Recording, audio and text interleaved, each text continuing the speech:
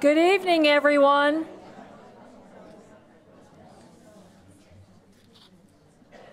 Wow, what a great crowd.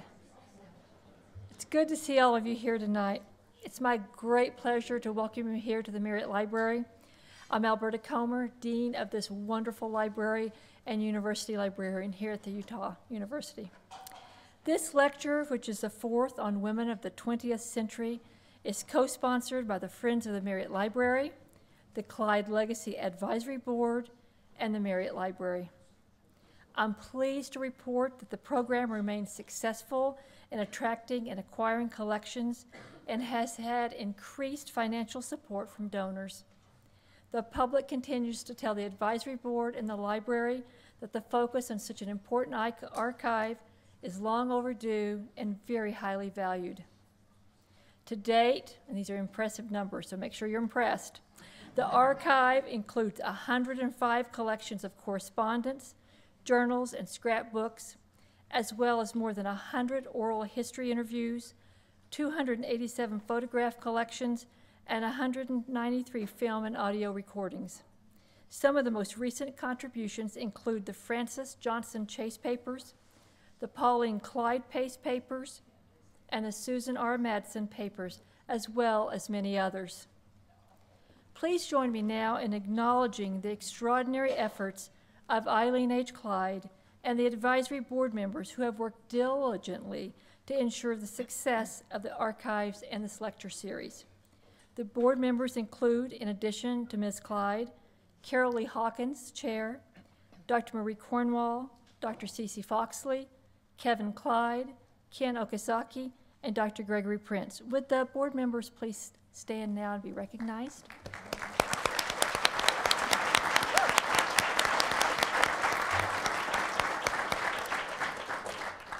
And since she didn't stand the first time around, I want special recognition for Miss Aileen Clyde. Would you please stand?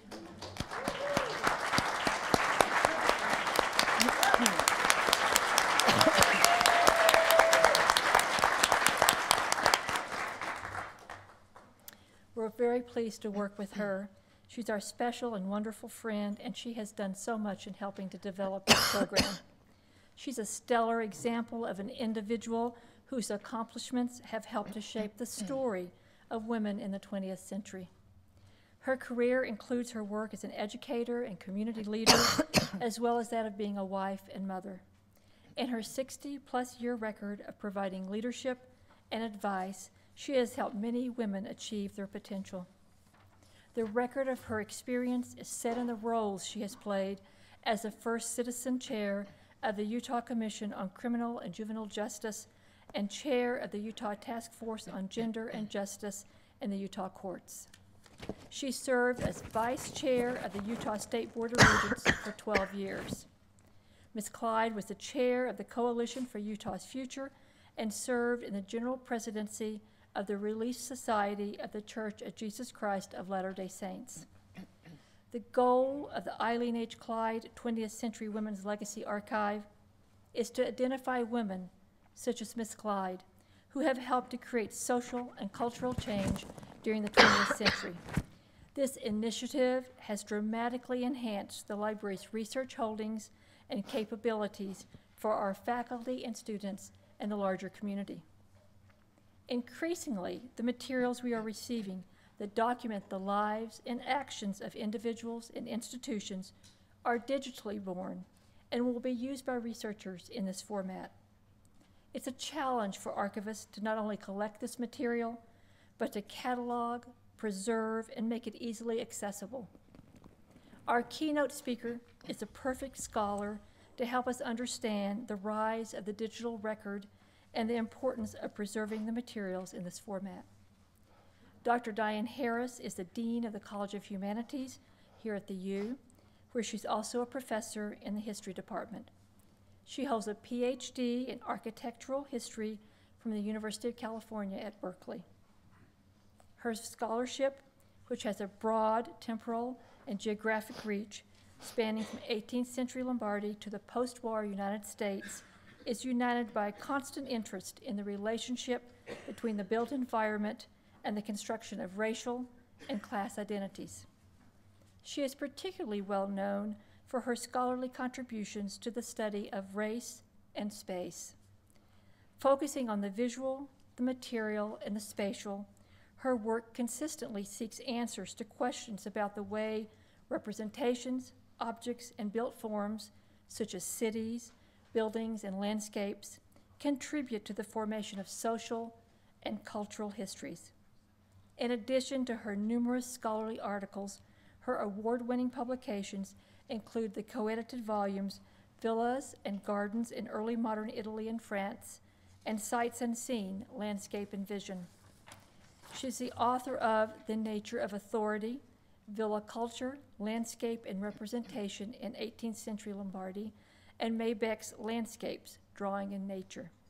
Her most recent book, Little White Houses, How the Post-War Home Constructed Race in America, was published in 2013. Dianne Harris is past president for the Society of Architectural Historians, for whom she also served as editor-in-chief for a major Mellon Foundation-funded digital humanities initiative called Sahara. She is editor for the University of Pittsburgh Press Culture, Politics, and the Built Environment series. She served on the advisory board for the study of American architecture at Columbia University from 2009 to 2012, and as chair of that board from 2012 to 2015. She's also the recipient of a 2006 Iris Foundation Award from the Bard Graduate Center in New York for outstanding scholarly contributions in the history of art, decorative arts, and cultural history. She's been the principal investigator for several large grants from the Andrew Mellon Foundation, including a $3 million grant to create Humanities Without Walls, which is a consortium of humanity centers at 15 research extensive universities throughout the Midwest and beyond. Dianne Harris currently serves on the board of the National Humanities Alliance and the Utah Humanities Council. And in 2016, she was nominated by President Barack Obama to serve on the National Council of the Humanities. Welcome, Dianne Harris. Thank you. Thank you, Alberta.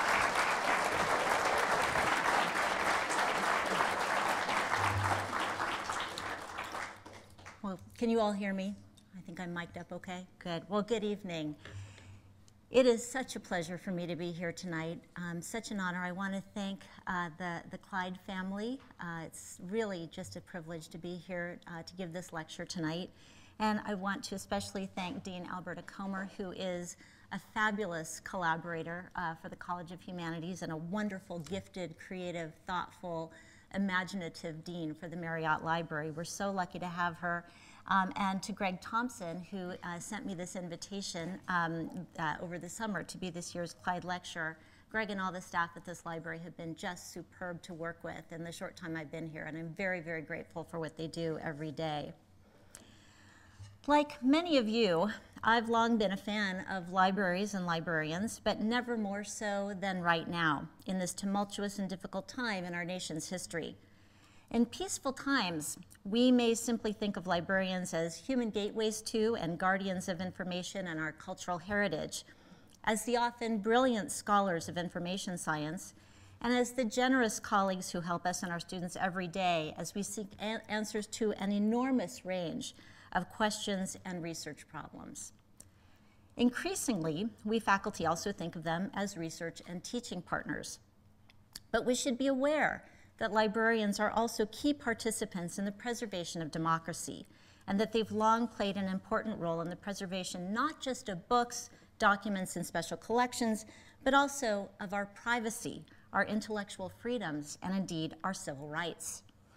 As a recent article in The Guardian noted, libraries in the Trump era are serving as important sanctuary spaces for immigrants. Librarians are verifying facts and are authenticating web content for their patrons. They're hosting community conversations, working to counter efforts at censorship, and preserving endangered data, and importantly, our access to that data.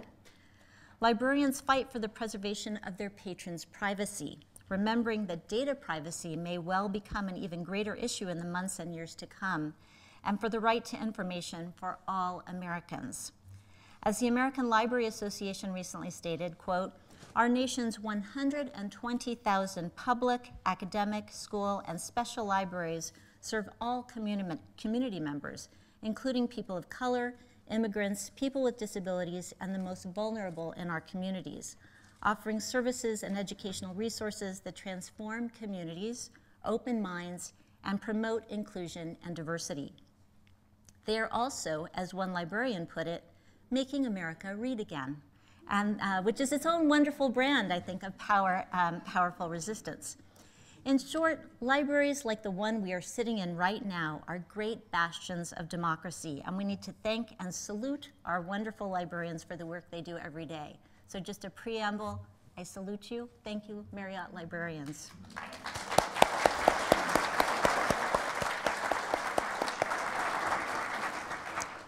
Tonight, I'm going to focus on 3 of my own research projects, a little bit of a biography of my intellectual trajectory, to demonstrate how they might not have developed as they did were it not for the fact that someone, somewhere, at some point in time, saved everything, and then realized they needed to find a way to preserve and make available what they had saved. I chose the title of my lecture tonight with the hope that many would recognize it is somewhat tongue-in-cheek, especially the librarians in the room, whom I do not wish to panic, and who know that we, of course, cannot save everything, lest we become, like this image, slowly or even rapidly buried by the material evidence of our own cultural production. But what I hope we will see is that the making of exciting, creative, rich histories relies very heavily on the hope that somewhere, someone was a hoarder, that the odd bits and scraps of the past made it into someone's dark and hopefully dry and insect-free drawer or closet, preferably on acid-free paper, and thence to a wonderful library like this one. That someone realized that a scrap of paper, a doodle scribbled on the back of an envelope, a bit of text from a public address, a copy of an old advertisement might all be useful and of importance to a historian in the future. So let's see, now I have to figure out how to advance the slide. There we go. I should mention 2 anecdotes at the outset that make me particularly pleased to have been asked to give this evening's lecture. First, that my first ever peer-reviewed journal article came from the opportunity to work as a student in what was then UC Berkeley's documents collection, now known as the Environmental Design Archives. And what you see here in this image is what that collection used to look like in the old days when it was just a little room, a little dusty old room at the top of the Environmental Design Library before that was all remodeled and made fancy. So this is where my student job was.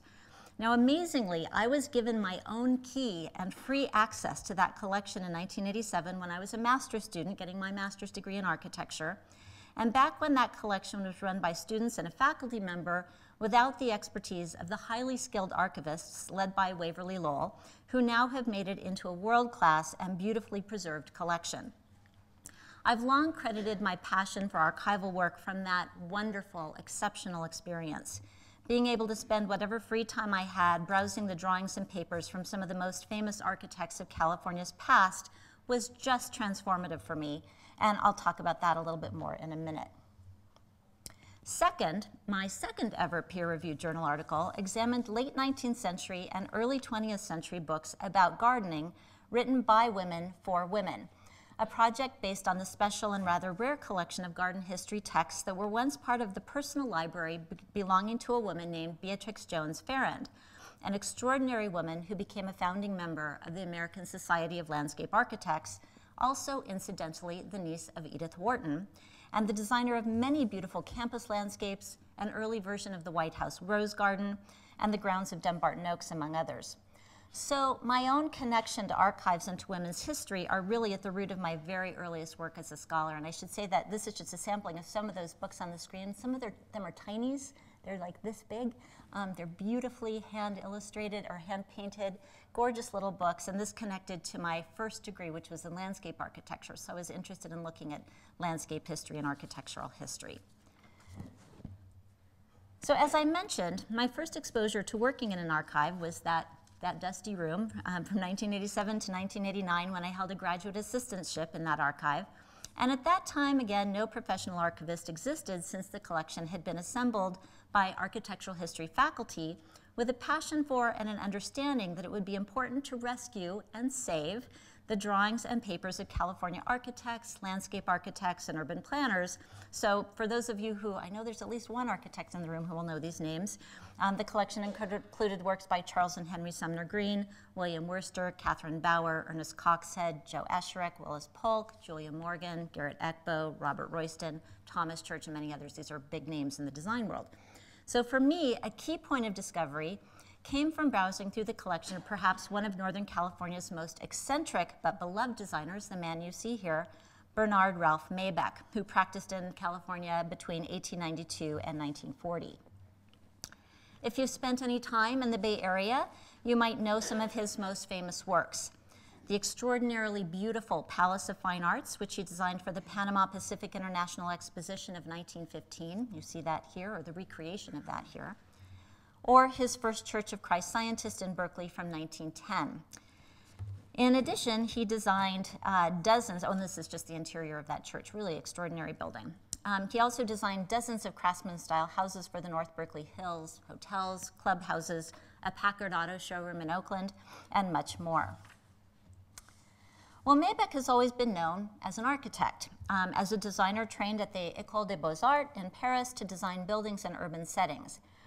But given the opportunity to pull open drawer after drawer of his project drawings, I discovered something else, and this particular drawing was one of the first that caught my attention. Maybeck was also a prolific and inventive designer of landscapes.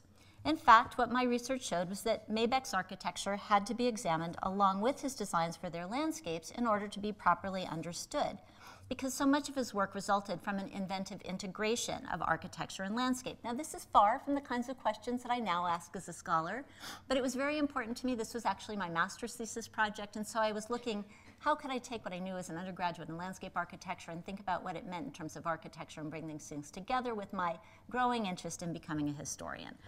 So I could talk at some length about his exuberant, beautiful, and engaging projects, many of which are beautifully, but unfortunately for their preservation, rendered like the one you see here, with colored pastel chalk on highly acidic brown craft paper.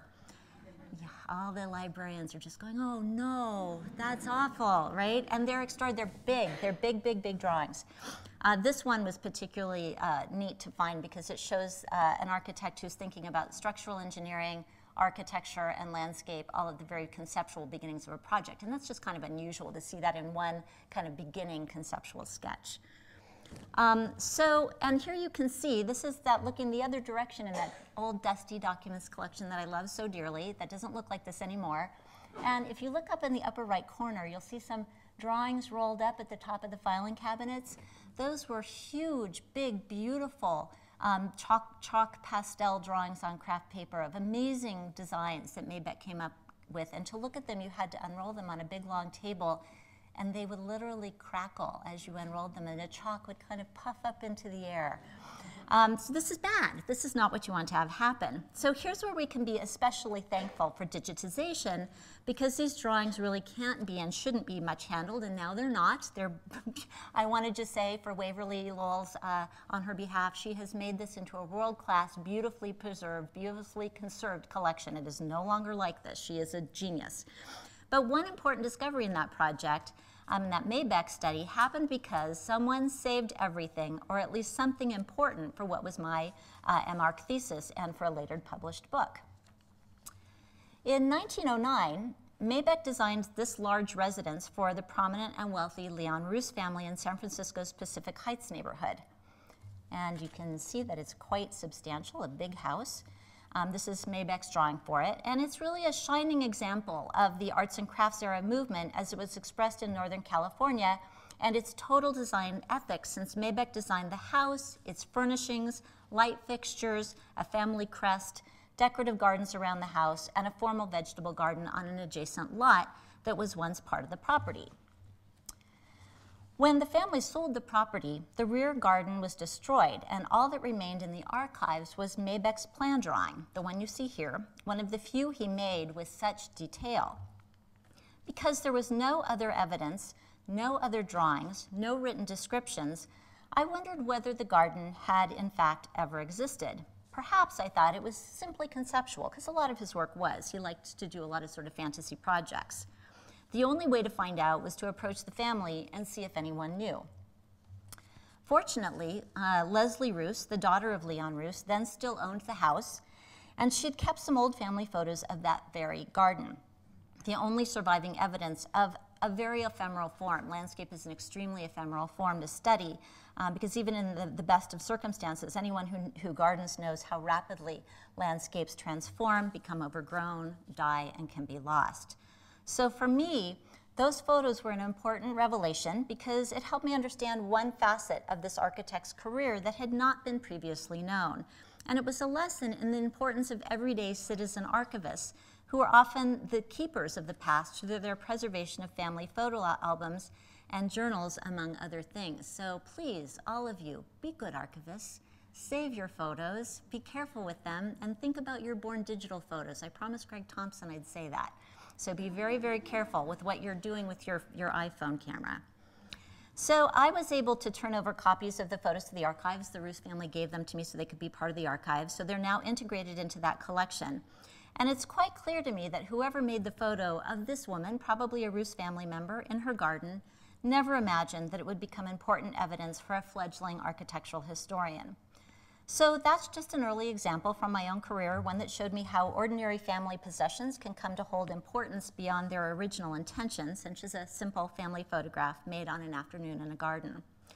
It's also an example of analog architectural history, work performed before the advent of digitization and digital collections.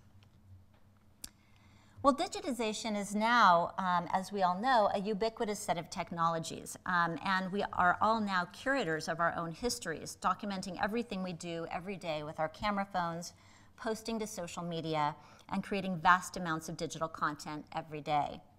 Historians still produce histories from books and papers found in archives, but also now from digital codes assembled into complex combinations of zeros and ones, retrieved with algorithms, organized as layers of data and metadata. This digital content is, as Abby Smith-Rumsey reminds us, ubiquitous yet unimaginably fragile, limitless in scope yet inherently unstable. We currently possess no knowledge about how to permanently store, preserve, and make enduringly accessible most digital content. Code can be overwritten, platforms and software become obsolete, servers are hacked and they have limited lifespans, backup systems fail, and the whole depends on a power system that is itself more uncertain than we wish to consider. Yet digitization has also made work possible that could not previously have been imagined. There's no question that anyone with access to the internet can and has benefited from the digitization of a wide variety of collections that were previously available only to those who could visit an archive or a special collection. Through the creation of large digital collections of primary sources, and I'm showing you just the logos from some here, such as EBO, Early English Books Online, the Hathi Trust, the Wellcome Trust, and ProQuest, to just name a very few examples. There are now literally millions of digitized books, newspapers, maps, films, images, and other historical artifacts available for anyone to study. As digitization processes and digital display platforms have improved, it's become possible to access very high quality replications of the originals, sometimes to see things we could not see with the naked eye or on the analog page. This is a tremendous boon for scholars and students who wish to study parts of a collection located in a distant location or parts of a collection that were formerly deemed too fragile, like those drawings I just talked about, or too rare to permit direct access. So, digitization might be seen to represent a tremendous move forward for the democratization of knowledge in as much as it affords greater access to content. It also would seem to solve the problem of wanting to save everything, since digital storage is much less space-consuming. It might also make us wonder whether, in this digital era, we need to actually save the original paper or hard copies or artifacts that have been digitized. Why bother to store all that old dusty stuff that's fragile and takes a lot of space if we can have a high-quality digital replica stored on reliable hard drives that take a lot less space? Do we need to save everything if we no longer actually need the thing itself? As the scholar of digital culture and early modern collecting Bonnie Mack has demonstrated, the relationship between digital objects and the original artifact from which they're made is complex and ambiguous. What we have to remember is that a digitization is not an original, nor is it an exact replica of an original, but is instead a digitally encoded version of the original. It's more like an altered facsimile, a fraternal rather than an identical twin. Digital objects are made up of relatively unstable layers of digital content that change over time. We have to think about them that way. It's kind of helpful to visualize them as these layered artifacts that we can't really see. They include metadata that is not objectively produced, which can include errors that are difficult to catch and thus occlude the pursuit of scholarly truths, and which can reinscribe cultural biases and hierarchies without making them visible. So for example, what if a librarian entering metadata says something is made by a woman, but actually the name is gender nonspecific? Or what if the artist themselves has a different gender identity and women wouldn't catch that? So there's all kinds of ways in which entering metadata, that's just one example, right? But that's one way that metadata can inscribe cultural biases and hierarchies, and we can't really see that, and searches then cause problems. Digital scans thus transmit their own ideas without transparently doing so. And this is something about which digital humanists and librarians are now growing particularly aware. Moreover, the digitization process itself involves making choices that can impact the presentation of the digitized objects in ways that can misrepresent the original artifact.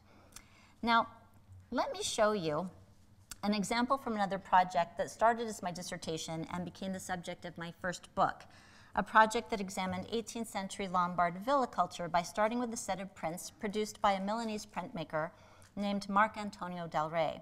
And we're going to look at the volume in a minute in a very cool way, but I'm going to start by just showing you these kinds of just still images of it.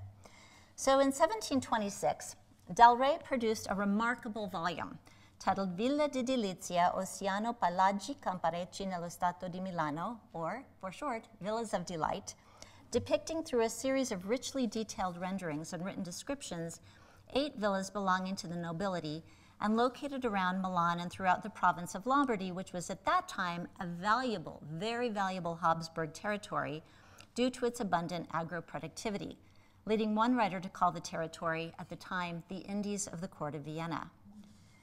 Del Rey later produced 2 additional volumes that we're not going to look at. He made those in 1743 that depicted some additional estates for a total of 12, and replicated views of those in this volume I'm showing you here, this 1726, though he produced them in altered form and format. Now, we don't know how many copies of the Delizia exist, since the convention of numbering prints didn't come into practice until the 19th century. But they are rare, now housed largely in European and US archives and special collections, though at least 2 copies are also currently in private American collections of very wealthy collectors. And I just want to show you, this is what those villas now look like. Well, this is what they looked like as of about 1993-94.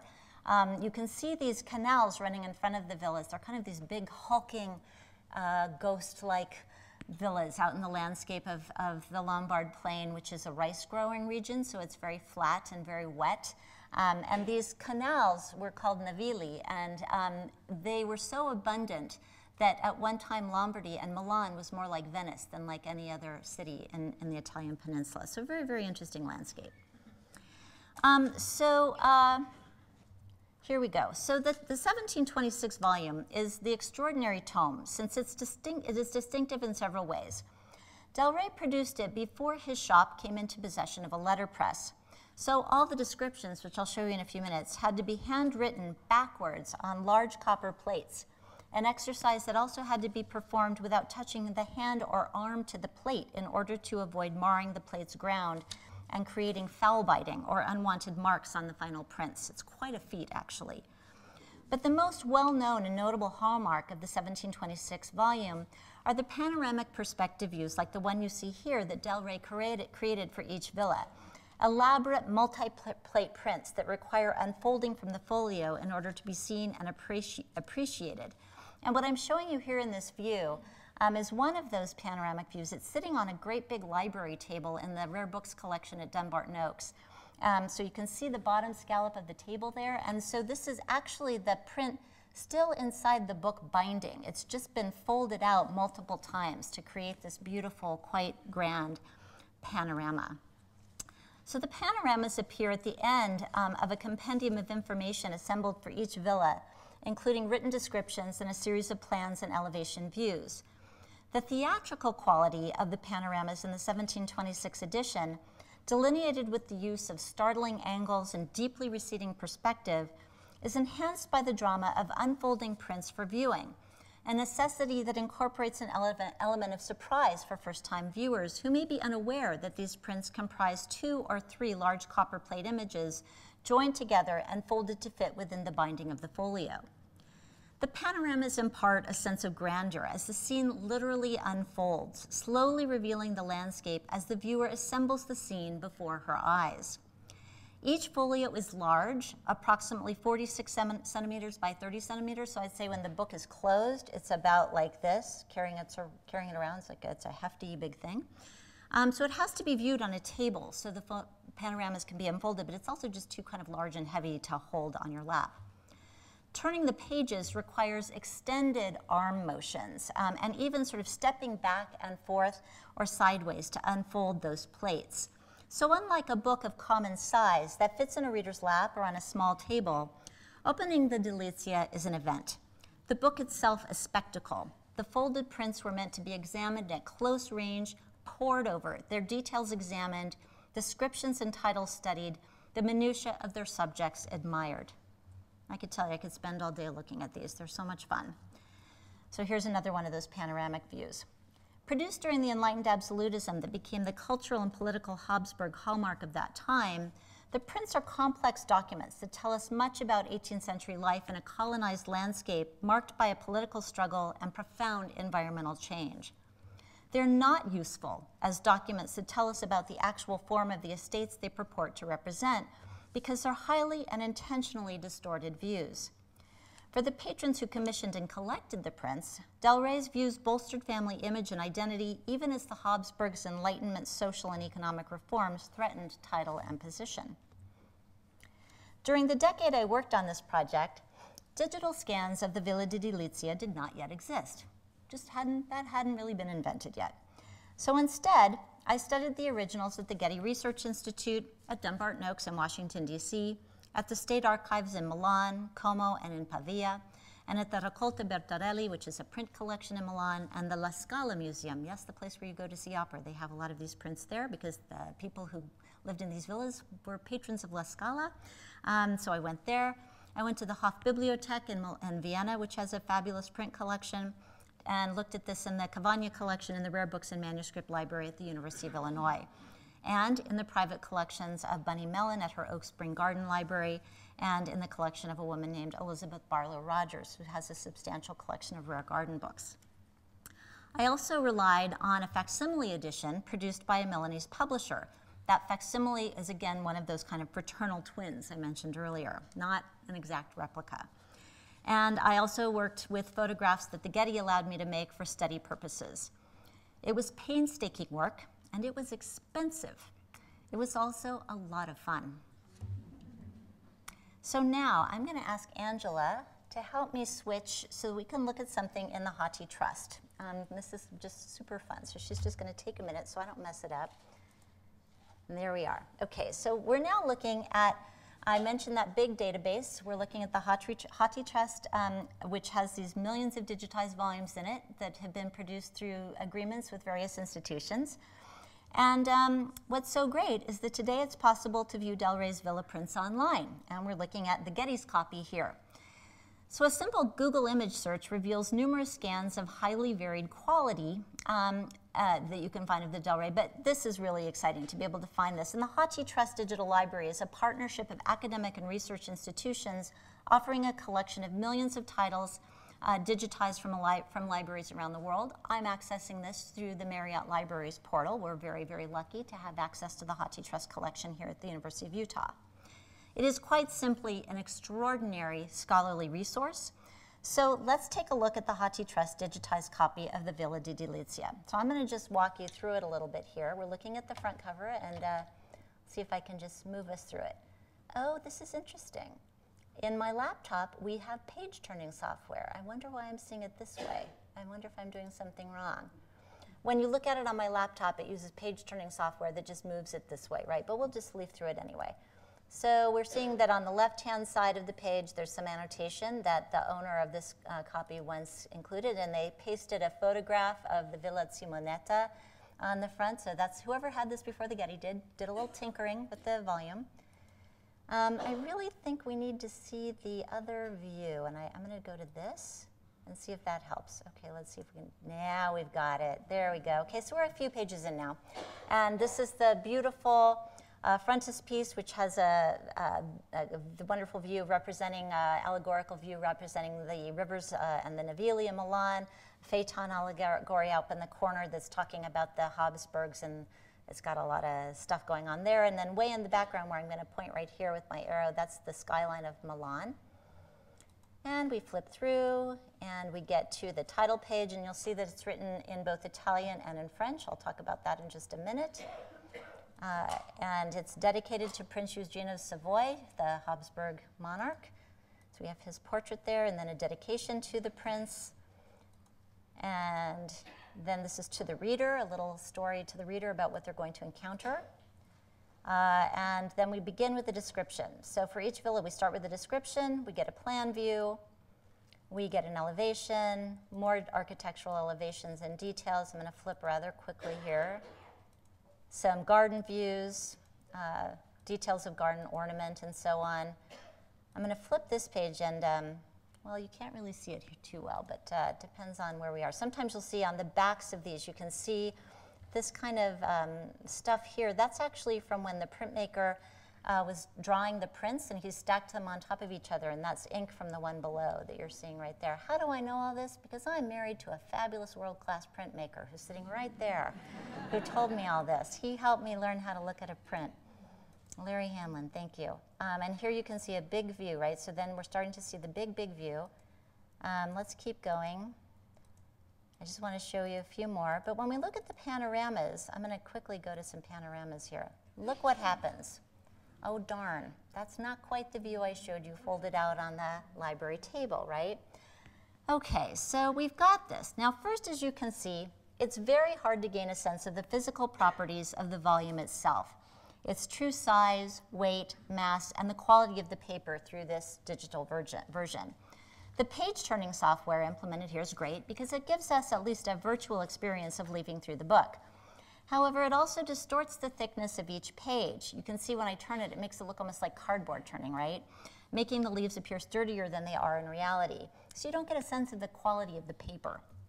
It's also great because you can zoom in and out to examine some details. We'll just do a little zoom right here. Right? We can go a little closer and go a little closer. And we could go in even closer. But where things really fall apart is when we try to look at the panoramic views, which the digitization process simply can't emulate, right? So we've got a problem here. We're not seeing the thing as it's meant to be seen. So let's also look at the metadata. If I can kind of zoom out again, and we'll go over here and look at the full catalog record. Okay, so it's really interesting that it's got it here listed with its French title first. And that's weird because Del Rey was very much a printer of the Italian peninsula. Milan was his home, his shop was in Milan, the villas depicted are in Lombardy, and nearly everything he did was dictated by the cultural and geographic context of his life in and around Milan and on the Italian peninsula. He included the French text essentially as a continental marketing ploy, as a way to connect more fully to the Habsburg rulers and to reach a broader market of grand tourists. But these are really prints of Italian villas made by an Italian printmaker whose French was really not very good, and he would just make up words when he didn't know what they were. It's actually really hilarious to read them, and that wasn't terribly uncommon practice actually at the time. So the metadata is in that sense somewhat misleading to those who might know little about the volume. It also erroneously describes the prints as engravings when in fact they are mostly etched and only seldom show any evidence of engraving. These are distinct artistic techniques, something fine art printmakers know well. But the distinction between an etching and an engraving would be harder to discern without being able to examine the original pages up close. Now this actually matters because it helps us understand more about the means of production for these prints, which also helps us know how many might have been produced and thus how widely circulated in their time. But we can, as you saw, examine the backs of the prints, so the software does let us do that, so we can see whether there are any annotations on the version. We can see the ink marks that resulted, as I showed you, when prints are stacked up on top of each other in the drawing process. And that's not a necessity for most historians, but it is something that, again, is part of the production of these images and really kind of makes them come to life.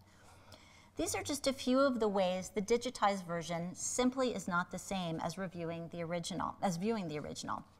Digital scans, thus, are facsimiles that, through the means of their production, become something quite new, while often looking like something quite old and original. As Bonnie Mack has written, the facsimile is designed to imitate, to emulate, to reproduce. It seduces readers into overlooking the physical differences between the reproduction and its exemplar, and nowhere more acutely than in the digital environment, where the material incongruities between codex and computer should be most evident. Indeed, the relationship between the digitization and the object to which it refers is not necessarily a close one, and the extent of the imitation is by no means obvious. Digitizations are imitations then, and not always closely made imitations. The digital version affords enormous convenience, but here's what it cannot afford: the visceral, distinctly embodied experience of handling a material artifact. A book, a bulletin, a letter, a diary, a script, a map, a musical score, a drawing. It cannot replicate the experience of holding something in your hand, feeling its texture and weight, seeing the way it reflects the light, what Abby Rumsey again points to as the sacredness and undeniability of the tangible object.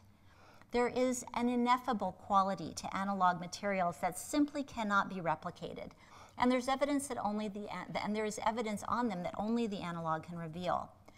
But do I wish I'd had access to that Getty version in the Hathi Trust when I began working on my project and all the way through it? Absolutely. It would have provided a tremendously helpful supplementary reference, and it can also now be useful for teaching, though I still want students to see the original. I have no doubt that the platforms and software for viewing visual artifacts and books will steadily improve over time, but I suspect they will never fully approximate the object itself or the affordances scholars require for all their research needs that focus on a specific text or artifact. So Angela, can we go back to the PowerPoint? Thank you.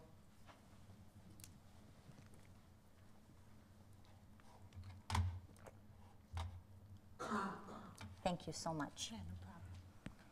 Okay, so let's look at just one more example. This one from my most recent book, Little White Houses, big leap forward in time. That book is really a contribution to the history of fair housing in the US, a study of the way really ordinary suburban houses in the United States that were constructed between 1945 and 1960 reinforced ideas about the construction of white identities and specific kinds of social, economic, and political privilege. So it's a contribution to architectural history, but I also intended it as a contribution to the complex and difficult history of race and segregation in the post-war United States. And I'm talking about this kind of houses, really, really ordinary post-war houses. It was a project that relied pretty heavily on a wide range of materials, including popular and shelter magazines. And shelter magazines are things like House Beautiful, House and Garden, things like that. On newspapers, on advertisements like this one, on television network archives and television program transcripts, builders' documents, trade catalogs, photographic archives, and the drawings and ephemera located in some architectural archives, among others. So one part of the book, just one part of it, one of the major challenges was to figure out all the stuff about storage that I kept reading about, because one of the challenges post-war homeowners faced was trying to find places to store all of their possessions in houses that frequently lacked basements or attics, and in households that were replete with all the great things that could be easily purchased with the newly invented credit cards and easily available credit, and in a consumer market that overflowed with desirable goods. I wanted to understand the spatial and design ramifications of this new surplus consumers' republic, to use a phrase coined by the renowned Harvard historian Elizabeth Cohen, and its impact on race and class identity formation. But to do so also meant trying to figure out what exactly were Americans consuming. Like, I knew there was stuff, but what was all this stuff? To get at that quite challenging question, I turned, as I so often have during my research career, to the person across from me at the dinner table, that printmaker, my spouse. So as we pondered this question together one evening, he remembered that his working class family obtained numerous household items through the use of trading stamps that were commonly collected by families across the United States in the 1950s and 1960s. Now I can hear by your chuckling that some of you who are my age or older likely remember these: S&H green stamps, blue chip stamps, gold bond trading stamps. My husband and I had that conversation in about 1997, before much digitization had occurred, so I had a problem then. How would I find the trading stamp redemption catalogs and records that would help me figure out what items working and middle-class Americans wanted to obtain from their homes? Well, in the government documents section of the University of Illinois Library, where I was then a faculty member, I was able to find a set of records pertaining to legislation about the regulation of the trading stamp industry, an enlightening set of documents that helped me understand their currency and value in post-war culture and their impact on the national retail economy, as well as providing records of the most popularly redeemed items. Those documents pointed me towards the Gould Bond Company, and I was able to search for and locate newspaper microfilm, no fun looking at that included the inserts to a Sunday newspaper that had an abbreviated version of Gould Bond's redemption catalog printed in it. So I found that, but that was all. Thankfully, that project took a long time. My project evolved slowly enough that digitization caught up with it. Fast forward from the late 1990s to about a decade later, and trading stamp and redemption catalogs began to appear as digitized content that could be located with a simple Google search, and that's what you're seeing here, just screen grabs from a Google search. Better yet, the catalogs could be purchased very inexpensively on eBay, something I learned from my research assistant, because I would never have thought of that, to be perfectly honest. So I made my own small collection from which to study the goods available. Those of us who grew up in the era of trading stamps know that this is truly ephemeral stuff. The stamps littered kitchen drawers or were stored in a simple envelope or shoved into a jar before being pasted into the savings books and stored for later redemption at a center. I sincerely doubt that our parents or siblings considered the stamps or catalogs as historical evidence worth preserving. But I can tell you that these artifacts provided substantive evidence of post-war material life for 2 chapters of my book, probably because somewhere, someone saved everything. So, save everything. Well, practically we all know this is not possible, and I'm a practical person by nature. Libraries everywhere are running out of space. I've recently departed from a university where at least one of the smaller area libraries had become nearly unusable because of severe space limitations. And library facilities, especially those at the public research universities like this one that are one of our nation's greatest democratic achievements, simply cannot expand rapidly enough to accommodate the collections they now have, let alone those to come. The librarians I saluted at the beginning of this talk now face the nearly impossible task of safeguarding information and culture while simultaneously having to daily find themselves facing Cornelian dilemmas in which any course of action leads to another set of difficult problems. Our librarians endeavor every day to preserve as much as they can, and I want again to gratefully acknowledge the tremendously thoughtful care they give to making these decisions about the future of collections. So, and again, save everything? Impossible. But save a lot? Absolutely. Hopefully. Please. As one of our own Marriott libraries, Randy Silverman, has written, and as I've been trying to demonstrate, digital media will not make paper obsolete. He reminds us that, quote, only the authentic original can be a backup to accurately regenerate screen copies, be the master copy to augment, enhance, or correct faulty screen copies, and provide authentication to verify original production techniques and determine questions of provenance. Yet the selective and informed weeding of collections is inarguably necessary, as are careful strategies for creating what we might refer to as what I like to think of as a bibliogeography of hard copy or analog backups that are dispersed across the American landscape in storage facilities, the contents made accessible to all through robust sharing agreements and access policies, and upon which we will need to rely for all kinds of information in the future. Thus, Silverman's call for the creation of large national preservation repositories is a good and vitally important one that I hope can come to pass. And it echoes a resolution put forth by librarians Paula Kaufman and John Wilkin in 2011 to create a HathiTrust distributed print monographs archive. That resolution, which passed, proposes establishment of a distributed print archive of monographic holdings corresponding to volumes represented within HathiTrust that is then collectively supported by the HathiTrust membership. A great proposal, but one that has not yet made much progress as far as I can tell. This is a facility that would be like one of these big repositories. We could think of the construction of such repositories as the creation of a new kind of infrastructure for our country, one that is at once spatial and cultural. This is infrastructure we need, not a wall along the Mexican border, not a pipeline that irrecoverably damages the environment and sacred Native American landscapes, but an infrastructure that can preserve for all time and for all people the incredibly diverse, often controversial, indescribably beautiful, messy, complicated, fantastic, sublime, inspiring, educational, and infinitely fascinating artifacts of our intellectual, artistic, and cultural heritage, and that now resides somewhat precariously in our nation's libraries and special collections. This is an investment we need to make. Imagine how many state-of-the-art national preservation repositories could be built for the roughly estimated $15 to $25 billion Trump's wall may cost.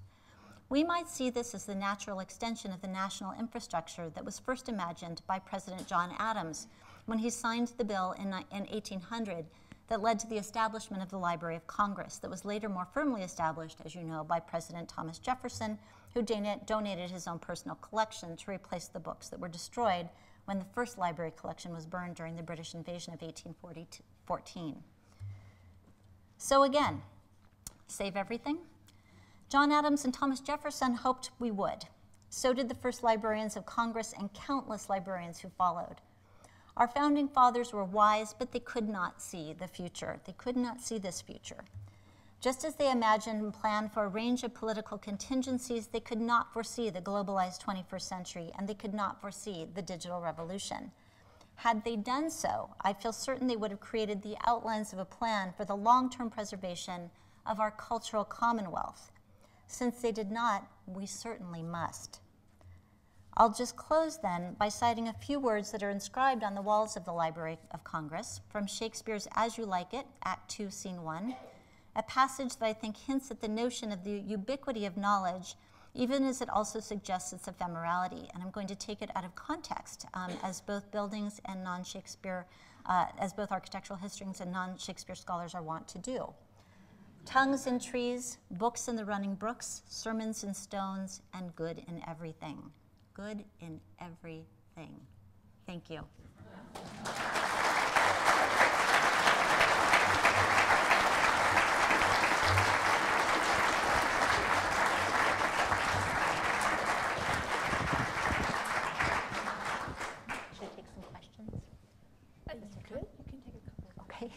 Does anybody have any questions?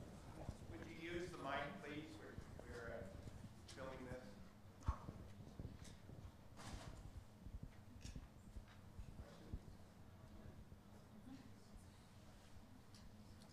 No, right here.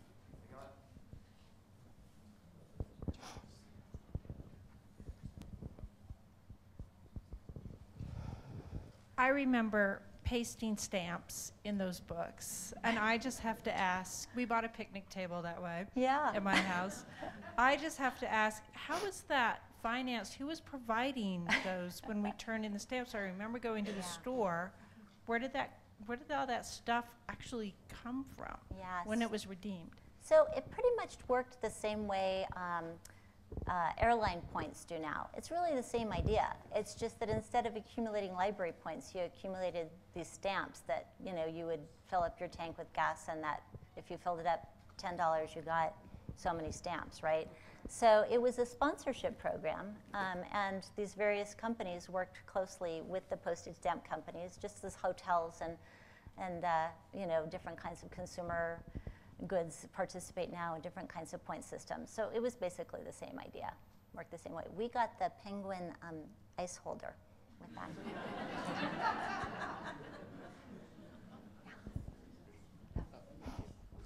How you doing? I just have a quick question. What do you think of people that believe that not all work should be saved, such as people that believe in burning books? Oh. Like, what are your thoughts on that? I'm against that. Well, do you think that all work should be saved? Yeah. Even the works that those people believe in, like that read and of course, yeah. Of course, yes. You know, that is why we are a democracy, right? We need to have all points of view, all perspectives. Books that at one time are deemed dangerous, the next year are classics, right? There are things that people thought should not be taught in the schools in the 1950s that are books that we now think every child should read. So absolutely. And you know, the save everything thing, that's the hard part. And that's what I was trying to convey, is that our librarians are in such a difficult moment because they simply can't save everything. There's just no way. We would literally be buried and we wouldn't be able to access anything. But at the same time, we kind of need to save everything. So I think we're at a moment where, especially for librarians who are encountering this, and have been now for at least 20 years, 25 years, this new set of digital dilemmas where even if we want to save all digital content, we don't actually know how. I mean, if you take, for example, a map that's made with GIS software, that's again layers of different kinds of content in one file, and those layers are unstable. They don't, as new versions of that software become available, it's not necessarily evenly distributed new content, new data across that one file. So learning how to preserve the various layers of any particular format is itself enormously challenging. And you know, just think about, many of us probably have an old large format floppy disk. Well, what do you do with that now, right? And yet there might be data on it that's tremendously important. So these are challenges. My question actually went to that a little bit. I mean, you've been talking about the transition from print or material object to digital object. You've addressed that slightly, but maybe if you could talk a little bit to give advice to people who are creating digital content. Yeah. And beyond the archival question, as you were talking about metadata, the kind of added information that existed with books that we're not even creating right now. Right. Because I work in a digital landscape and I create content in a digital landscape. What advice would you have for creating something that's lasting and not ephemeral? You know, I wish I had a good answer to that. And I think there's probably librarians in the room who are more knowledgeable than I am. I will tell you that whatever I would tell you, I would be saying do as I do, and do as I say, not as I do. I don't even want to think about my own photo collection at the moment. It's just horrifying. You know, I think that the people I know who are kind of responsible about managing, for example, their personal photos, are really diligent about uploading them to some sort of platform that allows them to manage that content. A lot of them use Flickr. Flickr has seemed to have been a good platform. I'm sure there's others that are good that people use. But one of the challenges with all of these platforms is that they're privately owned. Well, they're businesses. So those businesses don't have necessarily any long-range plan that's responsible to us.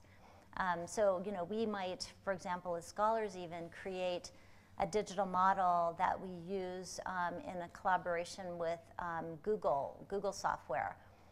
And Google seems pretty sturdy at the moment, but what will Google be in 20 years or 30 years? Do we know? We don't really know, right? So I was just I'm just going to reveal this little anecdote. I was talking to Richard Price from our English department about this earlier. When I was working on my book about the Pennsylvania Levittown, I was looking for, there was a sort of a rare documentary that had been made in 1957 when there was a big race riot in that Levittown when the first black family moved in. And at that time it wasn't, you know, I couldn't find it anywhere online. And through interlibrary loan, I found one copy of the original film, and it was at Calumet College in Illinois. And I interlibrary loaned it, and they sent the big film reel, and it came with a big pink sash across it that said, "Do not return."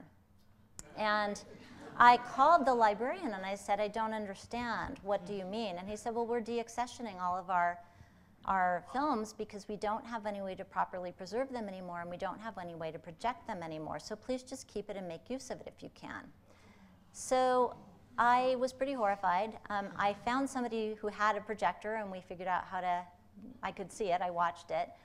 I then took it and had it digitized and returned. I made 5 digital copies. I gave a digital copy in the film reel to the Pennsylvania History Museum, a digital copy to the Library of Congress, one to the University of Illinois Library, kept one for myself, and I think I gave one to the public library. It's now available on YouTube, right? So this is great. But what is YouTube? YouTube is, again, a private, it's a company. It's not a public library. There's no responsibility long range. I don't know what YouTube's plan is for long range preservation of its content. So all of this is vulnerable, and I didn't give a great answer to your question except to say that I don't know personally what that answer is.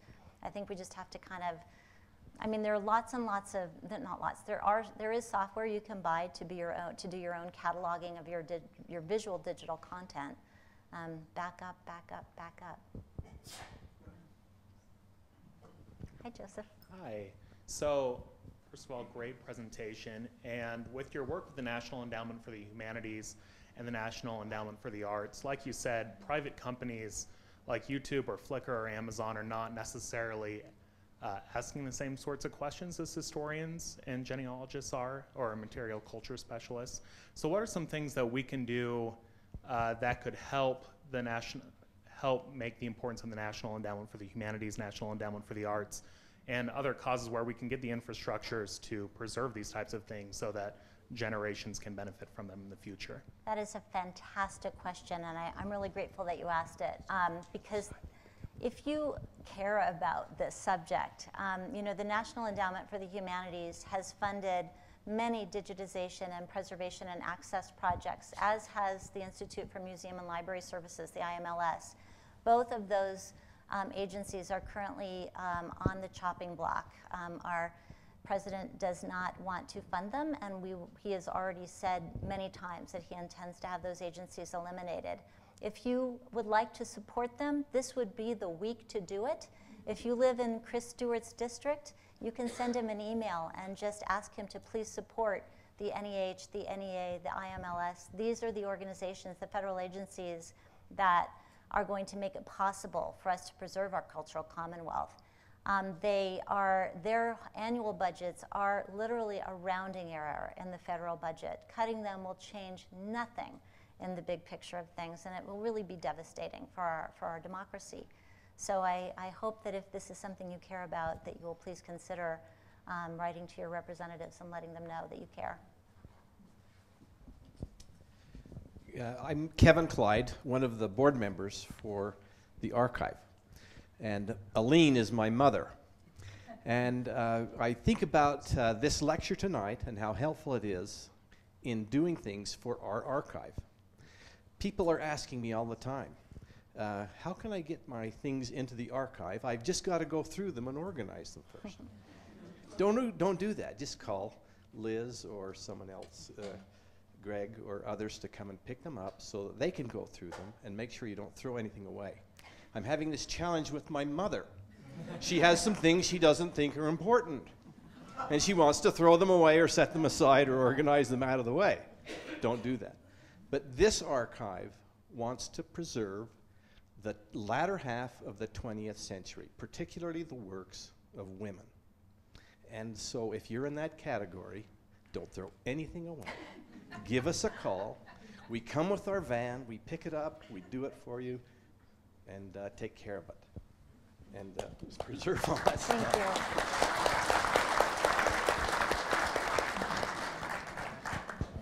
Thank you. Thank you. Let's do one. Okay. Oh, one more question. One more question. Okay. With all the stuff we have, and it's wonderful, getting access to it, finding it, categorizing, indexing, is anyone going to school to learn this stuff? I mean, literally, sometimes this is the way that I'm struggling to find things that I know are there. Yeah. I've seen them. How do I get them digitally? Greg, do you want to try to answer that? I'll let a librarian. We do indeed have staff that are very good at taking your collection and organizing it, articulating what it is, building a digital register that can be put out online that describes your collection and draws the scholars or individuals interested in researching through the materials that you have. So it's, as Kevin was saying, we can do that end of it. We need you to step forward and introduce us to your collection.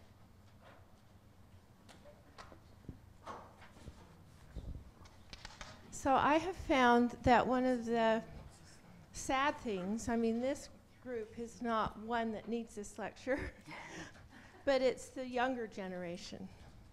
And if our things aren't properly labeled and stored correctly to make them look important, they're being thrown out. And a lot. I'm finding this in my own business that I do. So that's really important. It is. Thank you. Yeah. Well, thank you all. Thanks. Good night.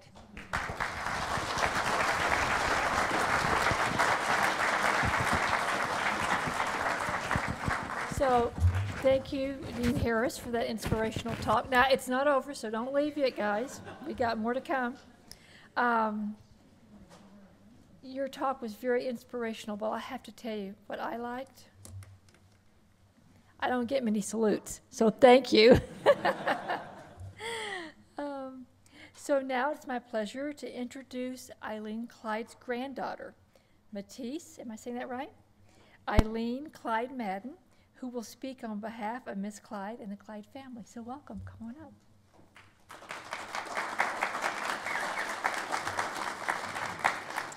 Good evening. My name is Matisse Aileen Clyde Madden, and I am also a grandchild, or well, you're the son, but I'm the granddaughter of Aileen Clyde, and I am also an alum of the University of Utah. I received my MFA from this wonderful university. I graduated in ballet teaching and choreography, and I owe my entire professional career to this library. I had so many breakthroughs here, and I want to thank every single librarian and archivist that has ever worked here. It's been such a treasure. And before I thank you, Dianne, I just wanted to ask you, which is more ephemeral, dance or landscape architecture? I don't know now. Wonderful. Well, on behalf of the Clyde family, on behalf of my dear grandmother, and on behalf of the archive, thank you for sharing your story. Thank you for living a life worth documenting. And thank you for sharing your passion for landscape architecture and its connection with architecture. Thank you for taking us to a new threshold of understanding of the complexity that the future holds. The research that you have done and continue to do is an art. It truly is a beautiful piece of choreography that, as you described, turning those big pages, I had that image in my mind of a beautiful piece of choreography. Your work can save the world, so thank you. Special thanks to the archivists and librarians who work here. Judy Jarrow, the assistant, to Greg Thompson, Liz Rogers and Lorraine Cruz. Thank you for all that you do to catalog and preserve and make available things for us to view. And thank you to those of you who attended today. Thank you for coming, and thank you for your continued support. And just like my dad said, don't be shy to tell your story or a loved one's story. Give us this information. It is a wonderful gift to have someone agree to let you tell them your story, and we're right here. So please take advantage of that. And I invite you to have courage in telling the story. Sometimes it's not easy to tell your story because there are ups and downs and there are things that, change with time. So it does require a certain amount of courage. So I encourage you to do that. I'd like to announce that eminently there will be available the Chieko and Okazaki materials.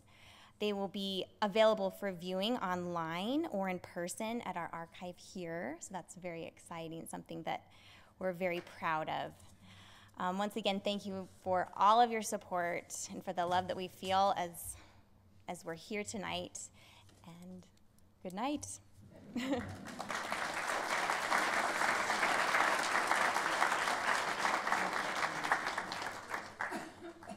Thank you, Ms. Madden. As we close this evening's program, I would like to thank our speaker again, Dean Dianne Harris, for her inspiring presentation, Ms. Madden for her response from the Clyde family, and Aileen, Clyde, and the entire Clyde Advisory Board for their support and participation in developing the Clyde Archive. I'd like to acknowledge our major donors, including the Clyde family, the W.W. Clyde Company, Annette Cumming, and Dr. Gregory Prince.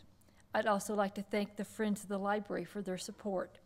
And I give a very special thanks to my dear colleague, Dr. Greg Thompson, Associate Dean for Special Collections, and his entire staff for their dedication and hard work in making tonight's event a success. And I'd like to thank you, our audience, for being here tonight. An archive requires support from the community in order to grow and flourish. We're asking for your help. I'm following along with what other people have said, and asking your help in identifying the collections of women whose lives should be represented in this important archive. We are seeking to acquire the photographs, diaries, correspondence, and the writings of women who helped reflect the diversity in this country and who represent all religious, ethnic, and racial groups across the U.S. To accomplish these goals, we are also asking for your financial support. In your program is a donation card and envelope. A contribution of any amount will help us to continue to preserve and process these wonderful collections and make them available to the community. You may also indicate on this donation card if you're interested in contributing materials to the archive.